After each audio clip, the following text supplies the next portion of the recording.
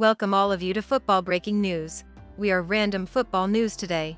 The following are the details of today's content. Man United must land Ten Hag's dream signing at Frenkie de Jong. Manchester United have spent much of the recent transfer window chasing Barcelona midfielder Frenkie de Jong, with incoming boss Erik Ten Hag apparently keen to reunite with his countryman at Old Trafford, following their previous relationships with Ajax. Even before the 2021-22 campaign kicks off, there have been reports that the playmaker will be the Reds' top target heading into the summer, with Ten Hag plotting an overhaul formation in an attempt to revive the sleeping giant. Although an agreement has been reached with the La Liga side for a reported fee of €85 million, £73.5 million, no such move has materialized.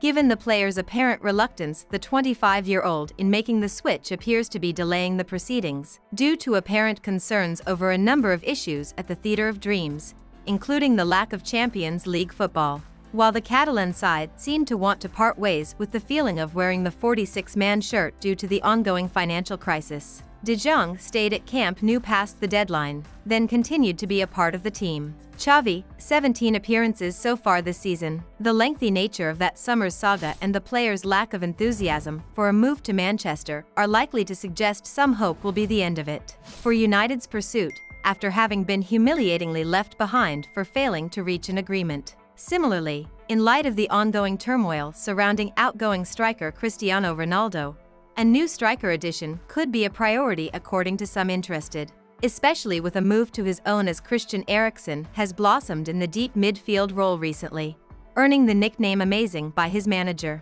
That being said, however, seeing De Jong play for his country earlier this week serves as a reminder of why Ten Hag and his co-workers are so keen to make it happen. Made a deal, with the Dutchman pulling the strings at the heart of the fight.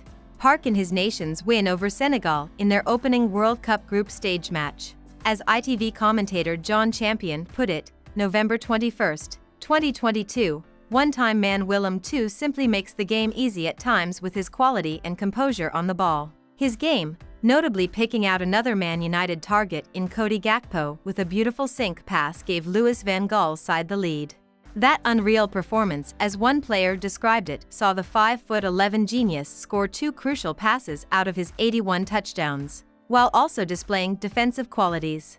His perhaps unappreciated reign after winning 8 out of 10 duels. Arguably the light shone for his side on the night with a match rating of 7.7, according to SofaScore, just behind the aforementioned Gakpo and newly debuted goalkeeper. Andries Noppert, conductor £631,000 a week, looks set to be a real standout when the tournament gets underway in Qatar, with United likely to see exactly what they're missing. Amid rumors that the Brazilians are polarizing, Fred could be allowed to leave this summer. It seems the midfield at Old Trafford is definitely in need of reinforcement, with Ten Hag likely to land a signing his dream companion by linking up with the previously elusive De Jong again.